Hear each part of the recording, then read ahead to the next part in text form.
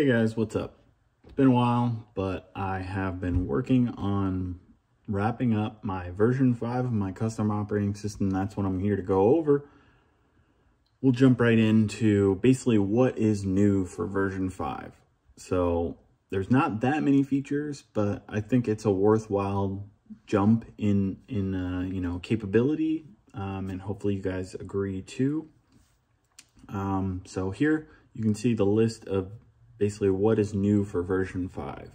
So right here, I'm just listing out basically all of the things that are changing for version 5. And I also updated the patch tool. If you've used previous versions of like V3 or V4, this will be in addition to all the other features, which I'll also have a list in the description, basically all the features in version 5.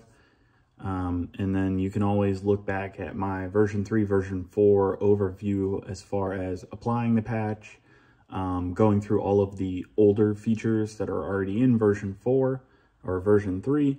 And then this is just in addition to those. So really quickly, a 2-bar desired air fuel table. I don't know why I previously only had a 4-bar table. So for people that are using NA applications or only going to, 2-bar map sensor, it only makes sense to have a 2-bar desired air fuel table as well as the 4-bar one. So that was a pretty quick addition.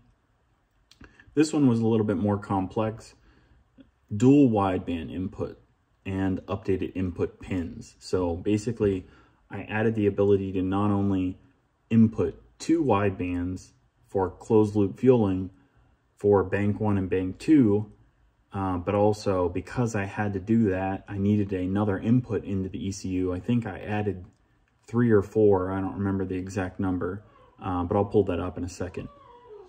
And then the last one, which I think is probably the biggest one, is map-based Spark tables. So all of the Spark tables, you can see there's 5 tables listed here.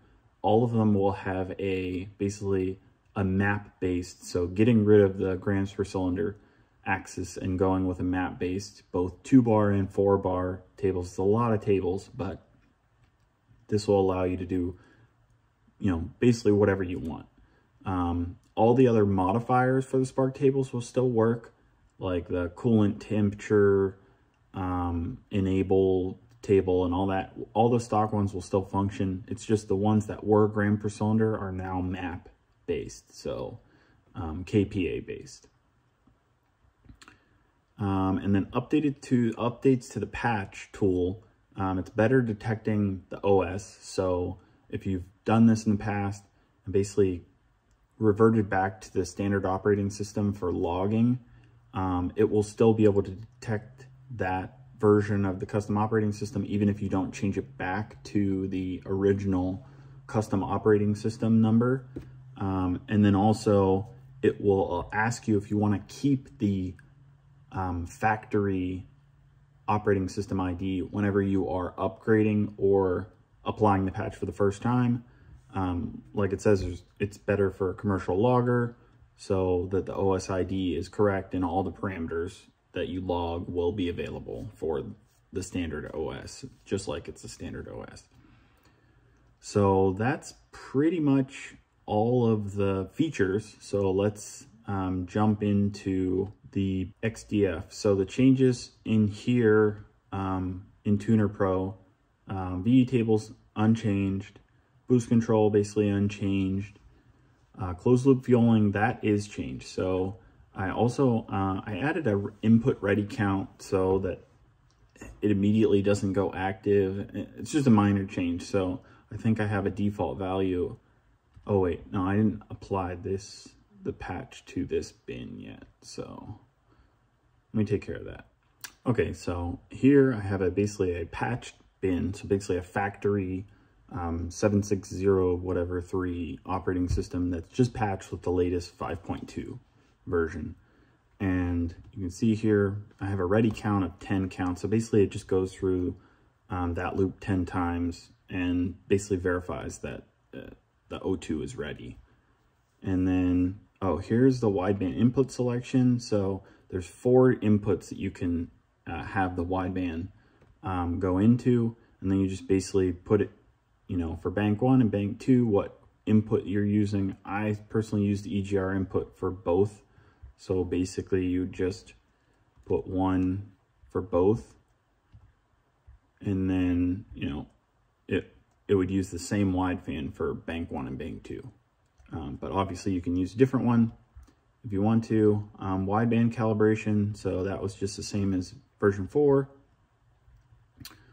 And then that's pretty much it for that. Launch control, flat shift didn't change. Engine speed limiter, that didn't change from version 4. Desired air fuel, like I said, there's now 2 bar tables for no ethanol and ethanol. So just like, you know, 4 bar, there's just 2 bar versions. And that's based on the VE table selection. So if you're doing 2 bar or 4 bar, it does the VE table and the desired air fuel table. And then also MAF parameters are not changed, but then also for the VE table selection, that also impacts what spark table you're going to be using. So 2 bar and 4 bar. So all 5 of these tables have 2 bar and 4 bar versions.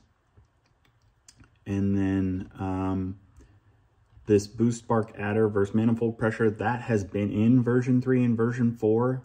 But if you are using the map-based spark, if you are using this, then this will be disabled, and it will obviously look at these for spark, because this is kind of redundant. This only goes, you know, this goes from 105 to 425 kPa as a, you know, a retractor of spark for boost. But if you have, you know, this 4 bar table, it goes from 20 kPa to 420 kPa.